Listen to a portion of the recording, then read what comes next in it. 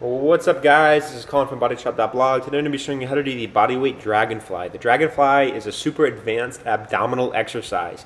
I like doing the Dragonfly on a bench so I can anchor my arms in my upper body, keeping my torso nice and still, and then slowly lowering my legs. This is a super advanced exercise. I'm going to be showing you a different variation right here. We can do leg lifts or leg tucks on the bench, where you bring your knees in, you tuck them out, straighten them out, and tuck them back in.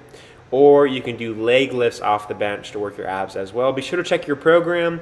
Most of my programs that I write are not going to have the Dragonfly because it is so difficult, but I believe that there is a couple that do have that exercise on there. Guys, I'll see you next time. Thank you for watching.